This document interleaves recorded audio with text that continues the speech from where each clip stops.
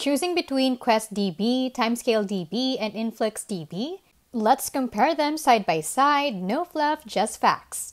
QuestDB is all about speed. It's a high-performance time series database written in C++ with lightning-fast ingestion and SQL support.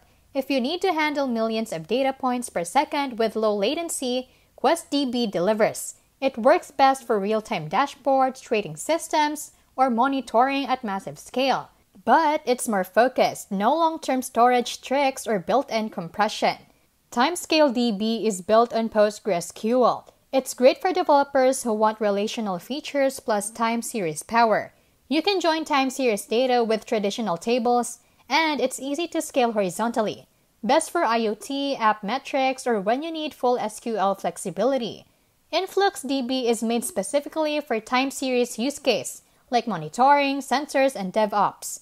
It uses its own query language, Flux, and supports downsampling, retention policies, and even built-in dashboards. It's flexible and has a cloud version. But Flux has a learning curve, and performance may dip under heavy joins. Here's the quick pick. QuestDB for speed, TimescaleDB for SQL plus flexibility, InfluxDB for all-in-one one-time series monitoring with built-in tools. This is How to Literally, where we keep things smart, simple, and scam-free. See you in the next one.